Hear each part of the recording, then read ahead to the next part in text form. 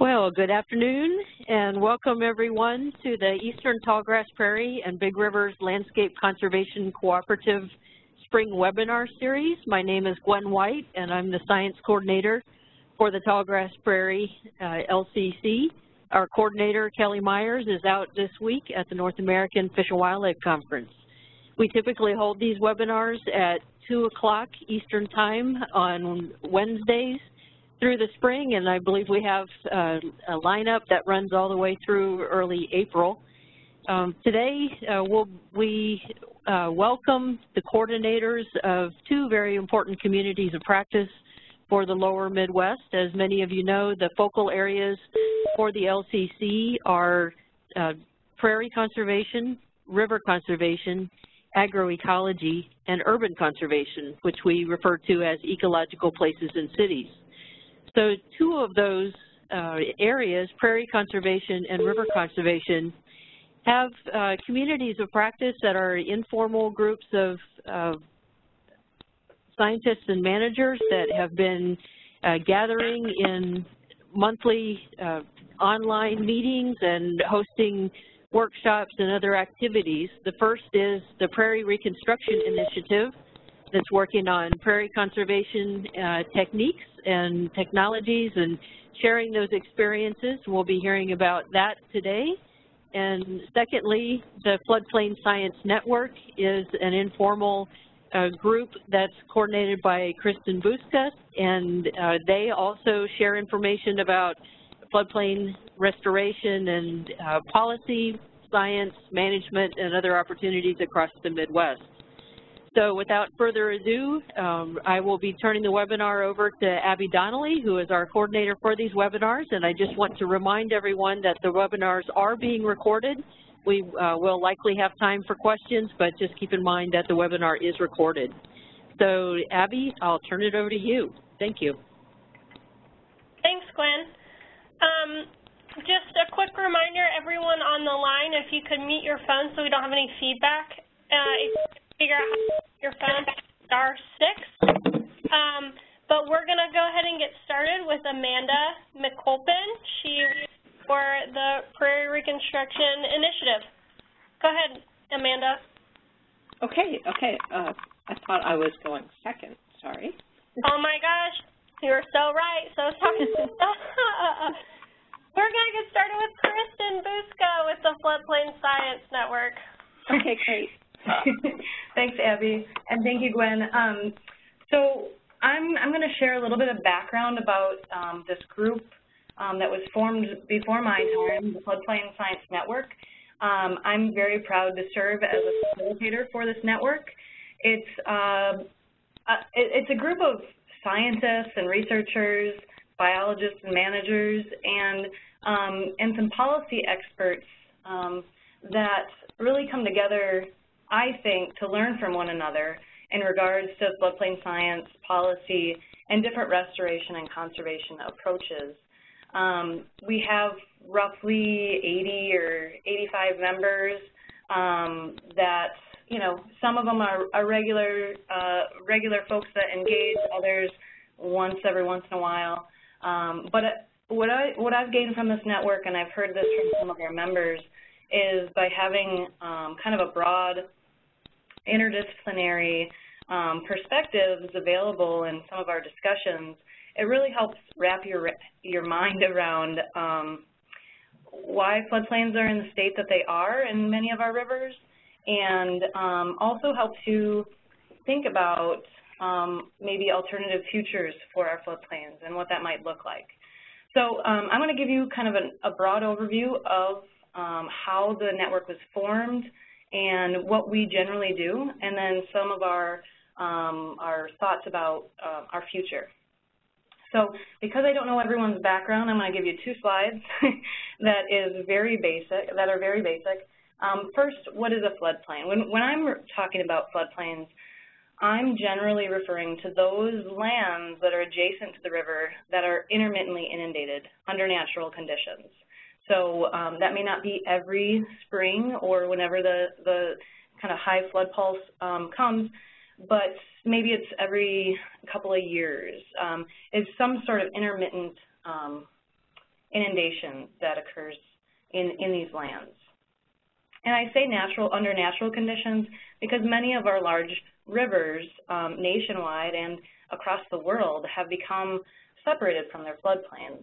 So just the Mississippi River here and the Illinois River, you would have the Missouri coming in down by St. Louis, and down at the far end here we have the Ohio River would be coming in here. And those red areas are the portions of the floodplain that are separated from the river due to levees. And those levees were constructed to keep, essentially to keep water off the floodplains so those floodplains could be used for a variety of human uses, for agriculture, for urban and residential development, and so forth. Over time, what we've seen, at least in the Midwestern United States, is that flooding events, well, I should just go back here. So these levees, in case folks aren't familiar, the levees basically line the river, and they stop this flood water from kind of extending over its banks. So it's removing that flood storage capacity that floodplains have historically. So over time, what we've been seeing is that flood events have become more frequent and intense and expensive. Under climate change scenarios, we're also looking towards kind of a more frequent and increased magnitude of these events, as well as the alternate events of drought. So, so we've been experiencing this rise in flood events. At the same time, I would say in the last 30 years, we've really, from the scientific community, we've really started recognizing that these floodplains have a real role. In this situation, they have a flood risk reduction role by storing those floodwaters, but that periodic inundation allows materials from the river and the floodplain to be exchanged, and those wet-dry cycles support the biogeochemical processing that makes these floodplains so fertile and productive. Floodplains are also known to provide spawning and nurturing conditions for fishes, given that the inundation occurs at the right time of year. It provides foraging resources for a broad diversity of birds and a number of different other species that utilize that kind of aquatic terrestrial transition zone. So we've gained both conceptual and now in more recent years, we've really gained a real understanding with not just conceptual understanding, but with data that we've been able to collect to put numbers on these things and to realize that these are really ecologically productive areas that may have multiple benefits in their restoration.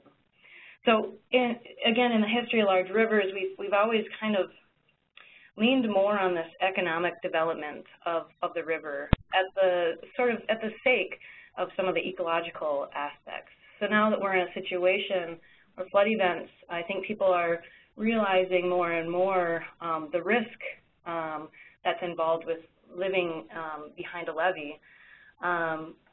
We're seeing maybe opportunities to balance that out with some floodplain reconnection here or there. And as that happens, there are cases where this is occurring. It's slow, but we have opportunities to then learn more about the role of those restored floodplains. So this is all happening in the last couple decades. As our understanding is gaining, our understanding of risk and so forth. There are also some other things that kind of led to the jump start of this network itself. So within the Mississippi River, something that was really kind of a mover here was the passing of the Water Resources Development Act of 2007. It included language that said essentially that floodplain restoration could be included as a habitat restoration enhancement project within the upper Mississippi River, and that's within certain pots of money that are available for restoration. We've also seen this systemic collection, not just in the Upper Miss, but in many other rivers, of LIDAR. And what that allows us to do is to really investigate and learn about the biophysical and ecological aspects of our floodplains. So just an example on the right, this is some work from Nate Dieger and colleagues here at UMass, where what you're seeing, the different colors are the different, I guess, duration of flood inundation. And their work has really shown that this duration of flood inundation is strongly correlated to the floodplain vegetation communities. And so we're learning quite a bit about what's driving these differences in these floodplains and things like that from this systemic data. So a group of river ecologists, including Ken Lubinsky, who is a former facilitator for this network, came together in 2012. They had a survey where they were trying to gain some understanding of what kind of science information do we need to better understand our rivers and our floodplains. And then they led a workshop as well. And what they came away with was this need for communication among scientists and science users. So the floodplain science was born from these conversations. The intentions of the network were really to facilitate coordination among individuals, institutions, disciplines, and start integrating these different ways of thinking to promote the use of science in some of our management and decision-making processes.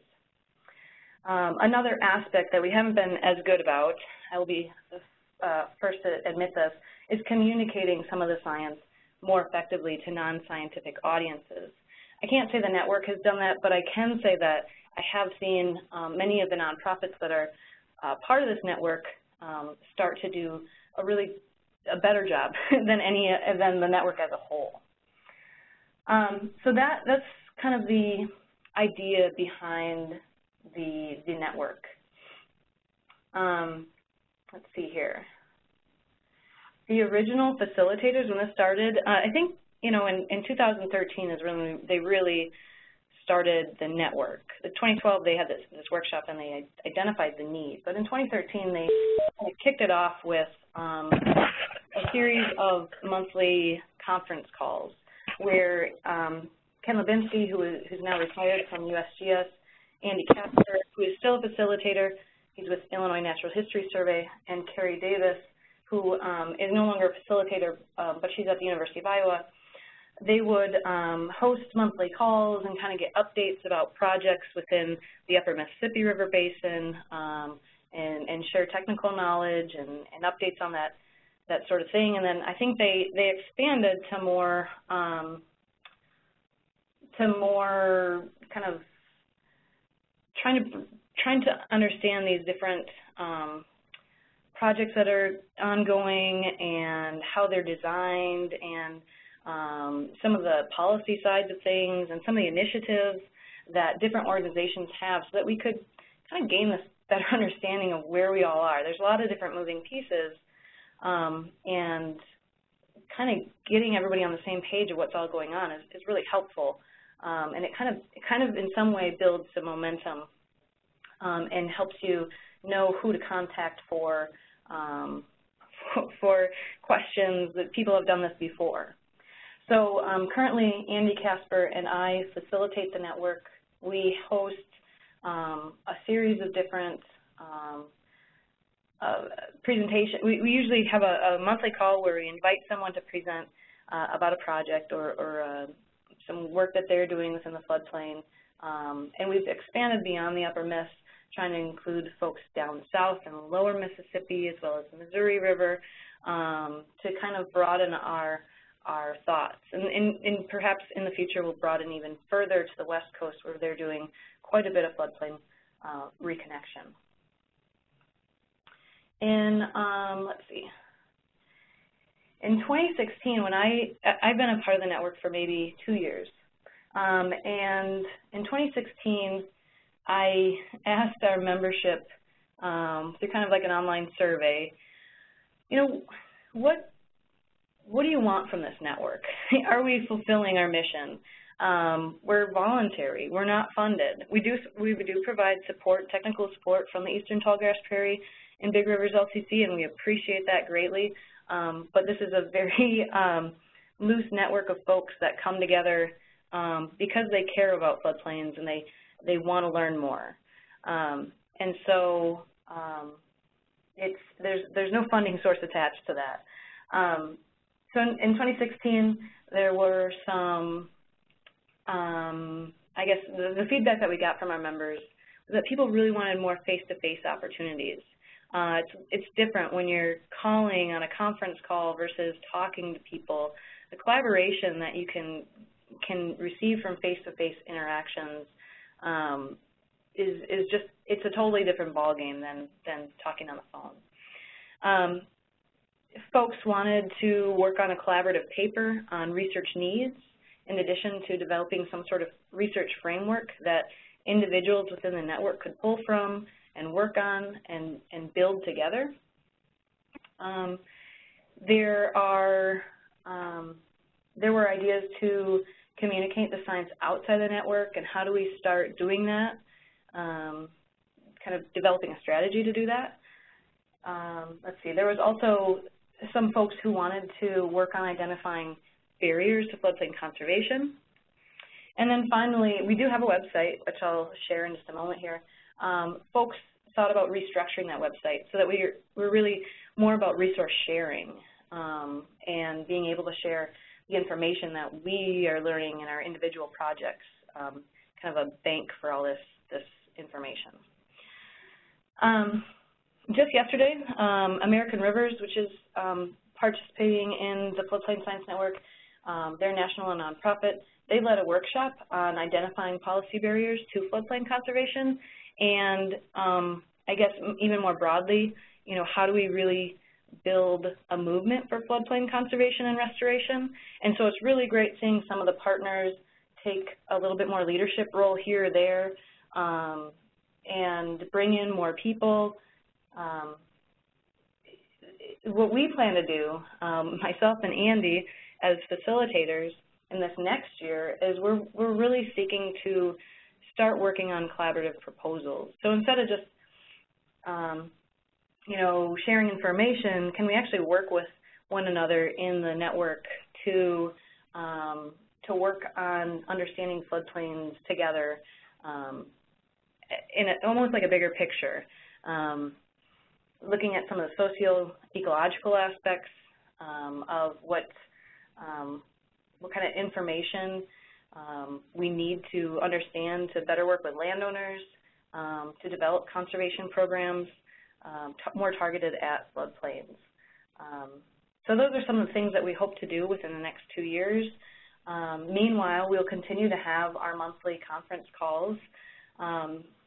What usually happens is I send out an email with who we have talking. Next week, in fact, we have Eileen Shader from American Rivers. She's going to be giving a recap of that workshop that we had yesterday to share with members who, there were only maybe 5 or so members that were in attendance, so sharing that more broadly and getting feedback and things like that. So we usually have a webinar every second Tuesday of the month, and then following that, we generally have discussion and updates from folks who want to share any kind of new information or that they've found with their own projects or whatnot. And it's usually about an hour.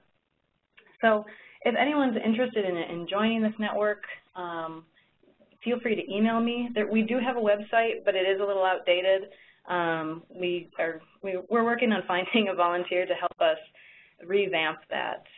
So if you have any technical skills and you would like to assist, we welcome that as well. So I think that brings me to my 20 minutes. So I hope I was able to cover most of what I needed. But if there's any questions, I'd be happy to entertain those now.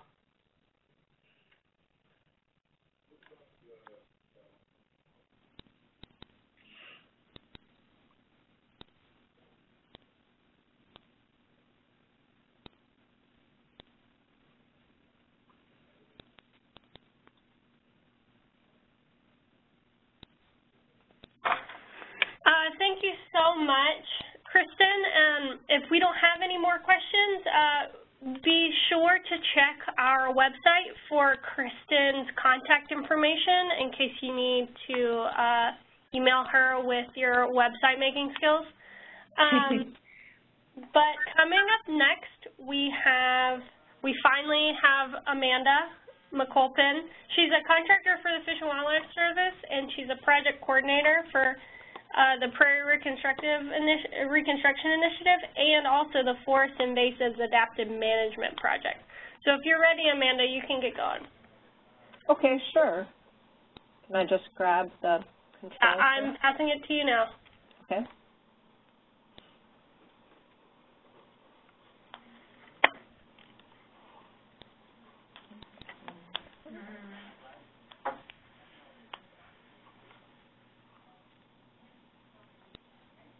Okay, good afternoon, everyone. I'm excited to be here. As Abby said, I'm Amanda McColpin, Project Coordinator for the Prairie Reconstruction Initiative. And first of all... real quick, can you share your screen with us, please? Oh, shoot, I thought I had. Hold on. It's the old click the actual share. There you go. Thank you so much. There we go. Got it.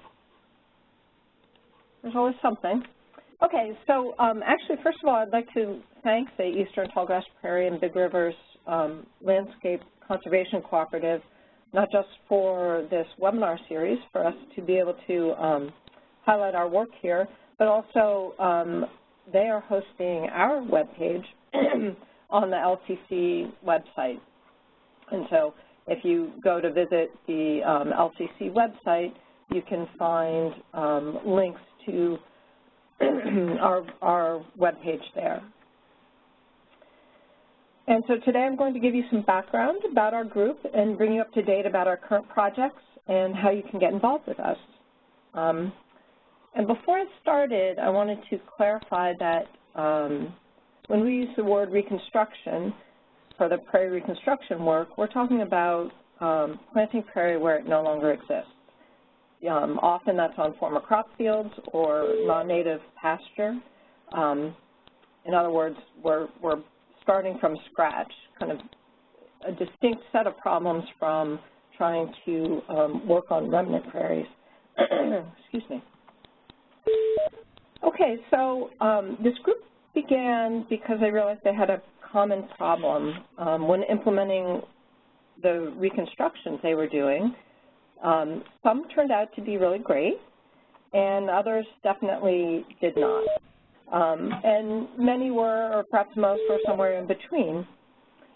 Here I've pictured a particularly discouraging site full of bull thistle in the upper right, and then as well as, a fairly nice site in the first year or two after planting that seems to be progressing pretty nicely. But then the question is, why? It was not at all clear exactly what factors were leading to success. So about 4 or 5 years ago, a small group of practitioners came together to address these uncertainties. So their questions were, how can we learn together from our experiences at trying to do these reconstructions? The group went through a structured decision-making process to try to clarify the problem and work on what the goals were and the approach that we would take. During the last year or so, Paul Charland and I have come on as co-coordinators for the group, and that's really helped kind of progress and coalesce some of the projects that we've been working on. Okay, so the Prairie Reconstruction Initiative, we developed the mission, which was to involve a diverse community of practitioners so that we could learn collaboratively to reduce our uncertainties and improve our reconstructions. Our vision is that future reconstructions are biologically diverse in terms of both plants and animals, that they're ecologically functional, they resist invasion by non-native plants, and they're time efficient and cost effective to implement and manage. So our group the PRI members, so the Prairie Reconstruction Initiative, PRI, and our members work for a number of different conservation organizations, and some are private landowners. We work across, we have members across the Prairie region, although most of our kind of current active members are kind of in that kind of central swath that's kind of from Illinois up toward the Dakotas. But we are looking forward to working with other people throughout the Prairie region. So as a group, we recognize that reconstructing prairie is essential. So obviously most of the original prairie is gone, so what we need to do is plant prairie to support our goals that might be related to plants or maybe to pollinators or grass and birds or nesting waterfowl or the other goals that we have related to the prairie-dependent species. And then in order to be most effective, we need to improve our technique. And I do want to mention that many of you will be familiar with the PREOC group, and that's essentially the core group. It's the Prairie Reconstruction Initiative advisory team, and that core group of approximately 20 or so practitioners, and there's been, you know, changing personnel over the years, but they're the ones that kind of are the worker bees of the association. They are directing the work and kind of coming up with the projects, and a lot of times those same individuals are working on the sub-teams that we organized. And the PREOC group itself, that smaller core group, is also a diverse group. So these are some of the organizations that group works for. And other broader organizations that are involved with the broader PRI group include, you know, county-level people, other state-level organizations, private lands biologists from other NGOs. So we realized that what we had was we needed to know what was going on with these reconstructions to better interpret and better address our uncertainties. And so we realized that in order to interpret the results we were having, the outcomes we were having in the field, what we needed to know were details about what happened, as well as specifically where and when it happened. So some of you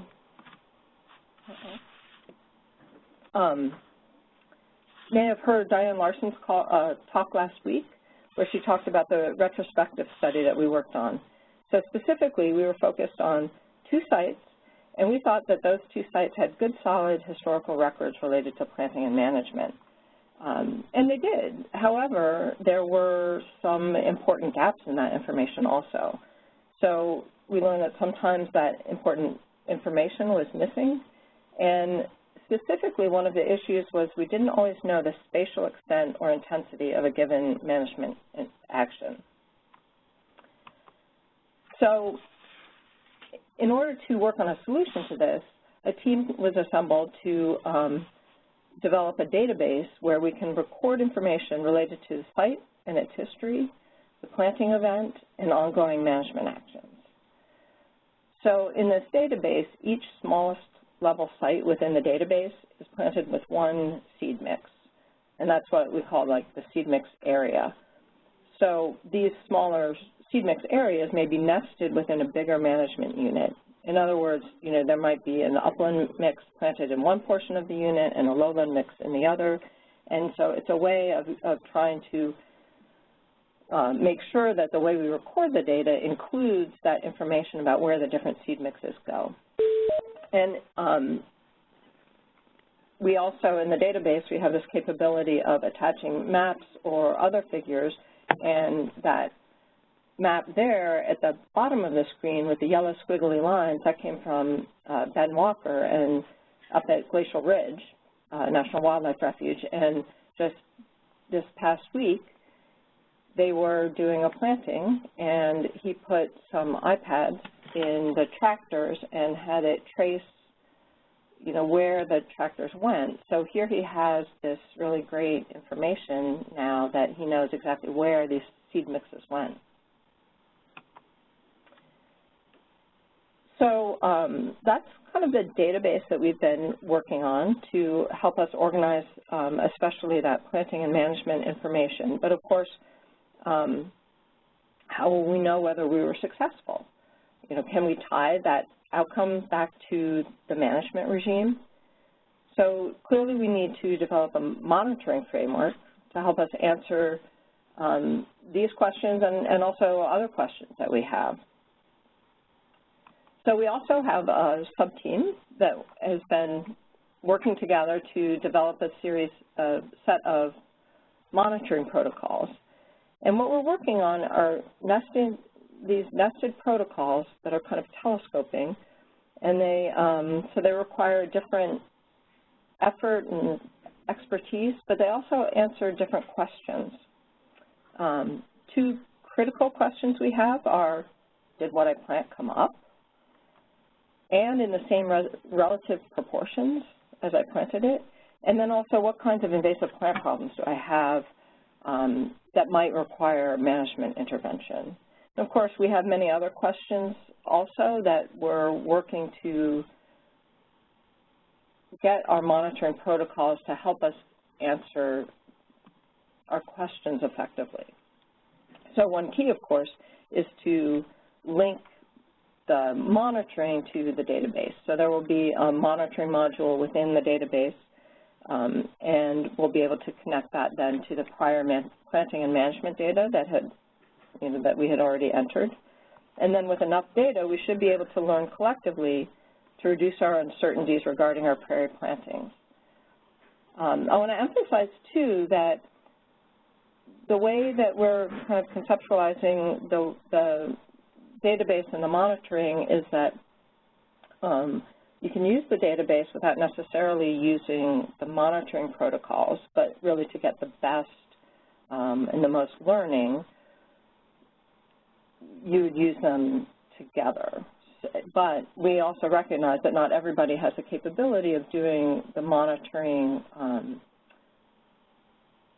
maybe every year, or they might not have the botanical expertise to do this type of intensive vegetation monitoring. And then we're hoping to eventually get some funding in place to do a concerted monitoring effort throughout the people that had entered data, so that we could kind of link the monitoring to a broader set of sites. So in terms of where we are, the database, we've developed it, and then we had feedback here recently from some preliminary testers, and we are working on revisions, and those are underway, and we're hoping to expand that to a broader set of contributors sometime in the next couple of months.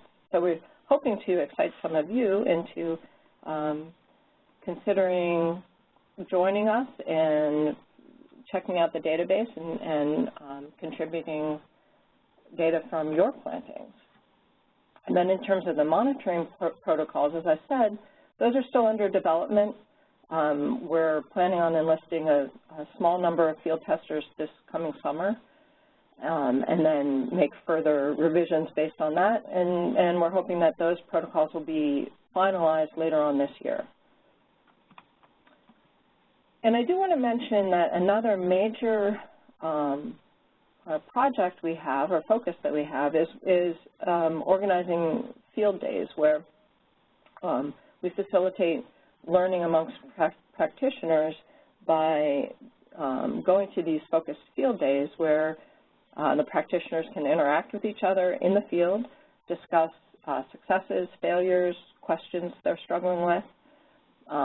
Last year we had 3 field days in various parts of the region or the area, and the topics included, how do we successfully create these diverse reconstructions that we're aiming for.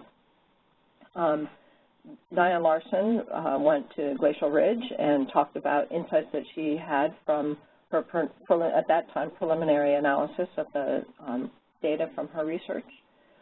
And then also, how do we take existing plantings and that might have be dominated by grasses and try to increase the form diversity or just the diversity in general. And then for this coming year, planning is underway as we speak for the field days. So that is another way for people to get involved with our group. And so we invite you to join. So stay in touch if you're interested in either the field days or just kind of getting some news from us. Paul Charland is the one who is organizing and keeping our email list up to date, and he generally sends out the big mailings, but they don't occur that often. Like he sent out one as a reminder for this event. Also, as I said in the first slide, the LCC website has information about the PRI group and our efforts. And also, if you're interested in more information about the database, feel free to contact me. And all of us have Fish and Wildlife Service addresses. And the monitoring protocols, stay tuned.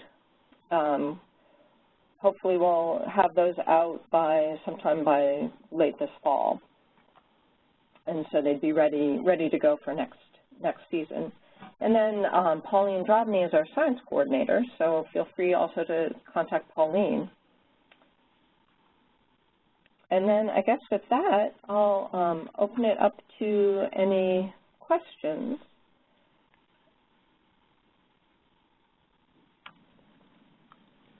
I'll go if nobody else is. You bet. This is Scott Hamilton out of Missouri. You've obviously are in the process of amassing some protocols for monitoring and so forth. I'm wondering if you have information on milestones or goals as far as diversity in year X or something like that, or the degree of invasives or anything that would amount to something I can put in some of my monitoring protocols for something to shoot for. Do you guys collect any of that kind of information? So, I would say that what we're trying to work on with these protocols is a little more than the documentation of what is there, because you know what the milestone would be different for different people. So you know, depending on who you are and what your budget is and what your goals are, you might have, you know, already started with a different kind of mix, or you know, you might be restricted to different techniques. So I would say we would probably hesitate somewhat to kind of put milestones that would say, well, you ought to have, you know, 20 species showing up by the third year. And I personally don't have tons of experience with the reconstructions themselves, so if there's somebody on the line that is, you know, part of our group that would like to respond to Scott's question. Sure, I'll take a shot at that. This is Pauline Drobny, and yeah, I think, Amanda, I would agree with what Amanda's saying. So what we're trying to do is sort of try to understand what are the things that contribute to what we would call a successful prairie. And success can be defined by many different things. And one of them, as Amanda mentioned, is did the thing. This came up with among all of the people who are doing prairie plantings. Did what I plant come up? You know, and did it come up better? I see this one planting and it is absolutely gorgeous. I want to bottle that. You know, how do I figure out what I did in order to repeat that? Or, you know, I see one that's just absolutely horrible, like the one slide Amanda had of all the thistles in the prairie planting, and I don't want to do that again, but what did we do? And, you know, I've heard these kinds of conversations by managers with their staff, kind of trying to figure out the answers to these questions. And so what we're really trying to do, you know, one of the things that makes us understand the way we can get at what did we do to make this a really good planting or not, is understand what factors contributed to the creation of that particular prairie planting. And so I think you could probably begin to tie some of those things to some of the monitoring would be useful for you in terms of answering your specific questions. We're not going to try to answer all questions for all people, but these monitoring protocols are going to be flexible enough, I think, that you'll be able to use them in some of your own specific management questions, answering some of those.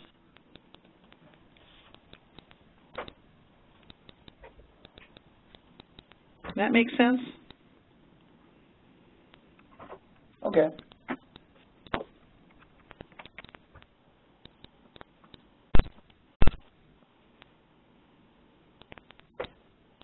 We have time for some more questions if there are any out there.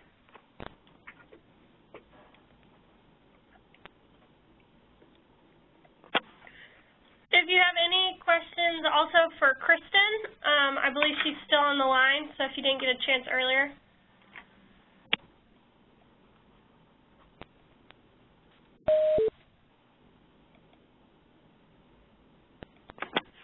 Okay, thank you so much, Amanda, for all the Prairie Reconstruction Initiative updates. If anyone wants to get involved in either the Floodplain Science Network or the Prairie Reconstruction Initiative, please check out our website and you can find all of the contact information for both of these groups. And so next week we have presentations for two of our focal areas for the LCC. We have Kristen Shaw. She is one of the staff members of our LCC. She's talking about the Urban Conservation and Ecological Places in Cities Network. And we also have Andrew Stevenson, who's the project coordinator at the Center for Social and Behavioral Research at the University of Northern Iowa. He's also our Agroecology Technical Advisory Group coordinator, and he'll talk about the agroecology work that they have going on in the future. For any previous webinars that we've done in this series or for the recording of this webinar, they're posted on our website at tallgrassprairielcc.org. If you look under resources in the webinars, you'll find all the recordings. We hope you can join us for next week, the 15th of March at 2 p.m. Eastern. And thank you all for joining us this week, and thank you to the presenters. Thank you, Abby.